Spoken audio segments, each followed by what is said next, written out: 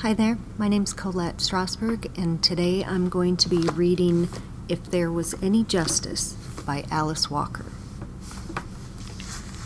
If there was any justice in the world, I'd own Van Gogh's Starry Night, not the tall, linear one I have always coveted, but the wide, horizontal one on which the paint is desperate praise. It would hang over the headboard of my bed, so that every night before falling asleep, I could look at it, and then above it, through the skylight at the heavens. If there was any justice in the world, I could have saved up for it and bought it for the cost of a fancy dress or a modest house. Vincent would have wanted me to have it, of this I have no doubt.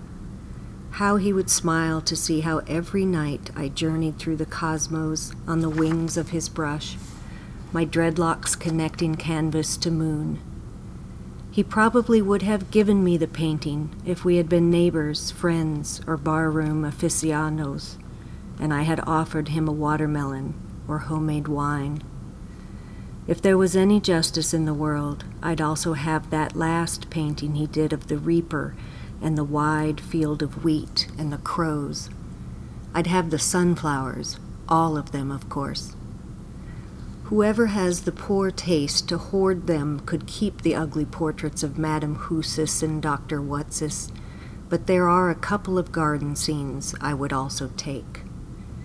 Vincent, knowing I value flowers in orderly disarray, would have wanted them to be mine.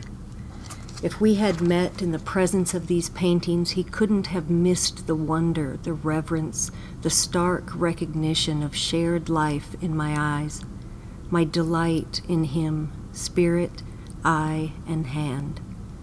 As the world rushes madly to its end and one imagines the starry night, lonely as Vincent himself, in its vault, bursting suddenly into flame like a bit of star or a bit of rubbish, and the same tired assassins whose blindness drove him insane, seeking at last to destroy all the beauty beyond the vault that he labored so to make them see and seen save.